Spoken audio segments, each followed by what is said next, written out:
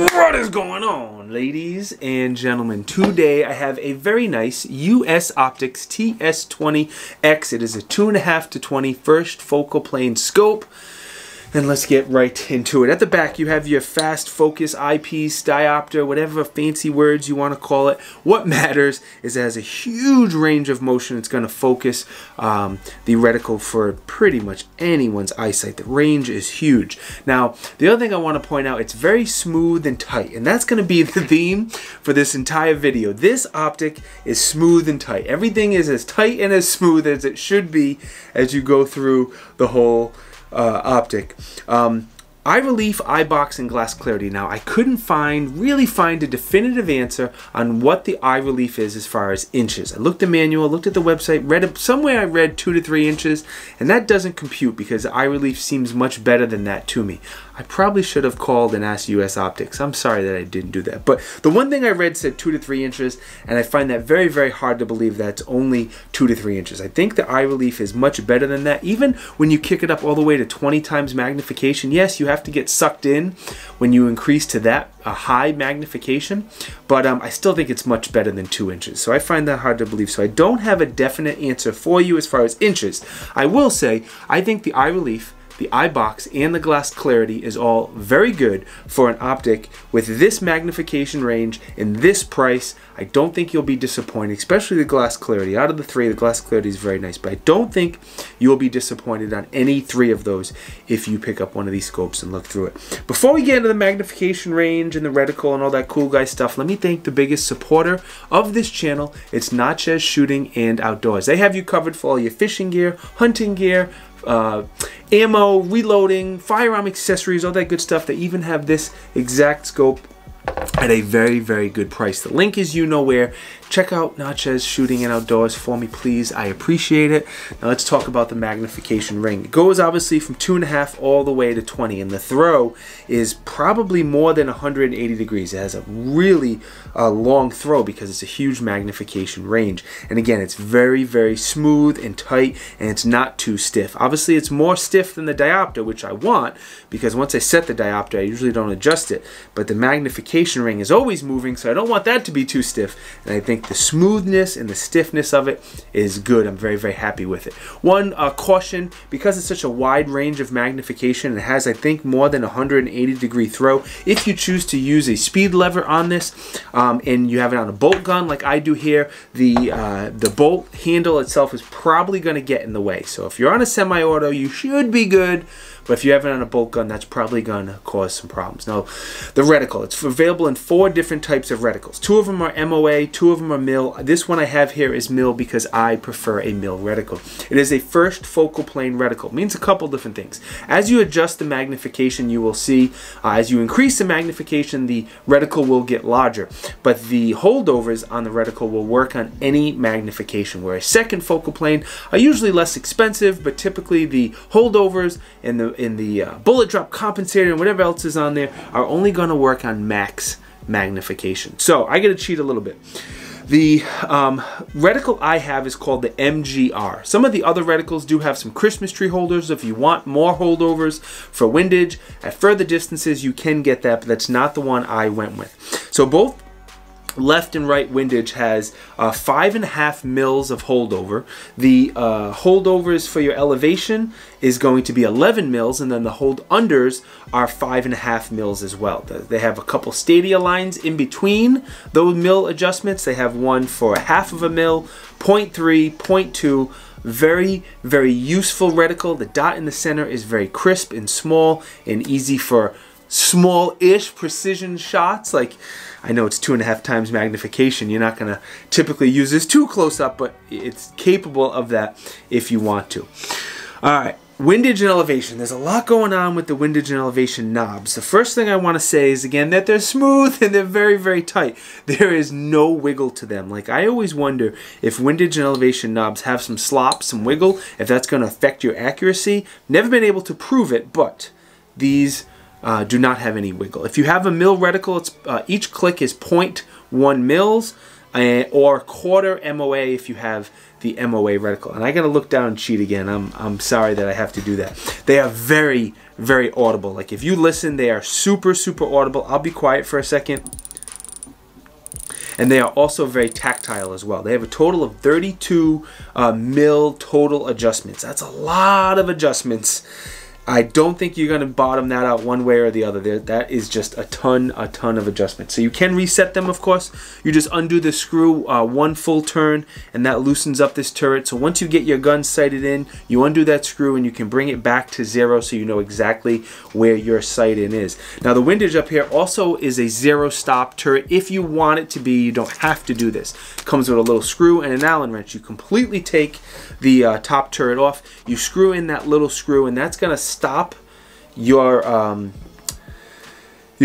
elevation turret, whether you're spinning clockwise or counterclockwise, both ways. Once you spin it all the way around, it's going to stop it at that point. So again, you don't have to do it. It's completely optional, but it is nice that they offer that feature. Now on the other side of the optic is going to be your parallax adjustment and your battery controls. It takes a CR2032. I read somewhere that it's up to 500 hours, but it wasn't again on the US Optics website or the manual, so don't quote me on that. But 2032 is great, very, very common battery. It has 11 brightness settings, and I'm happy to say there's off positions in between each one, which is great. I appreciate that. Next to it is the parallax adjustment. It's very, very easy to adjust the parallax to make sure that reticle is clear at any distance, at any magnification. They have some indicators on here that go from 10 yards all the way up to infinity, and there's 2 knobs on that dial, and that's what makes it so easy to spin. So those yard indicators will give you a rough estimate on where the knob needs to be at different distances, but adjust the parallax until it's clear for your eyesight, and then you're good to go.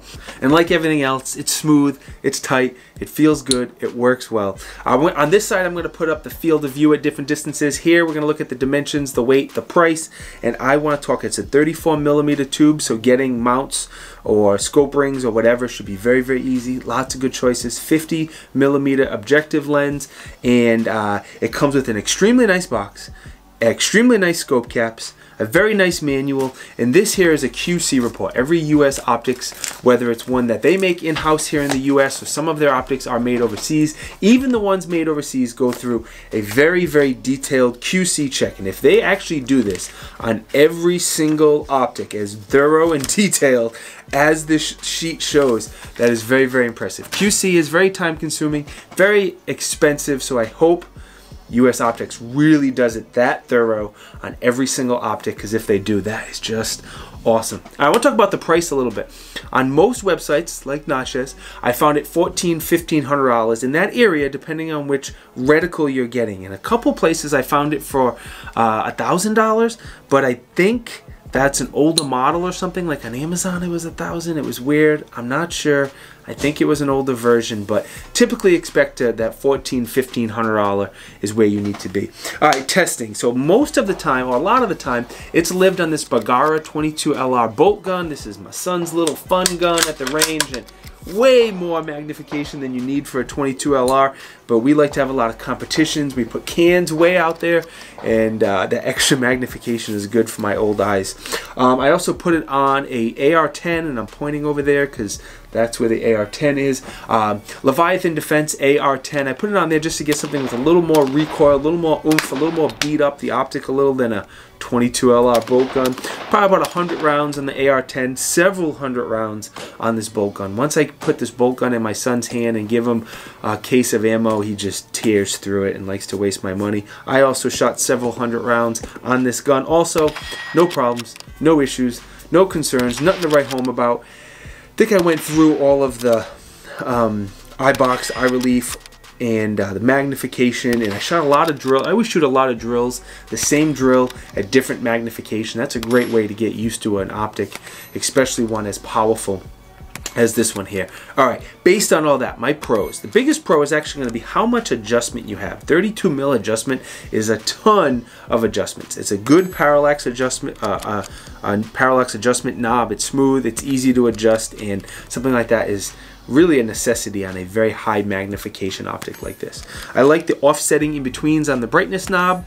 If I didn't say it earlier, when you do turn the brightness on, the reticle is red and it's very bright. I would call it just about daylight bright, and the entire reticle lights up. I think I forgot to mention that earlier.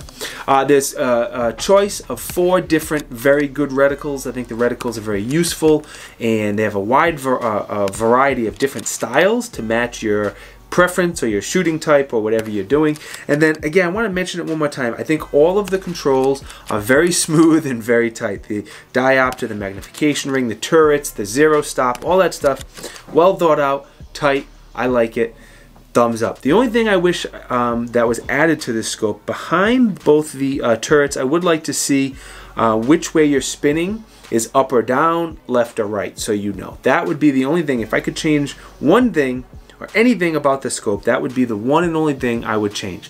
Overall, it is a perfect scope for someone who likes to hunt, PRS, DMR, what was the other one I had? Competition shooters, great for those long distance competition shooters. It's very, very capable of easily reaching out past 1,000 yards, assuming you have the skills and the gun and the ammo to do it. This is more than capable of doing that. Let me remind you of those links. They're down. You know where if you want to pick one of these up. Hopefully I can find you a good deal. Natchez Shooting and Outdoors, biggest supporter of this channel. They do have this plus many, many, many other optics if you are in the market. My shirt link down there as well. Disobey if you want to show your disobeyance. Is that a word? It is now. Thank you guys for watching. It is greatly, greatly appreciated. If you think I deserve it, please do me those favors. Like, comment, subscribe. Subscribe's the big one. I need those subscriptions. Trying to get to 50,000 subscriptions soon. And if you think I deserve it, subscribe to the channel. I appreciate it. I'll see you guys next time. Peace.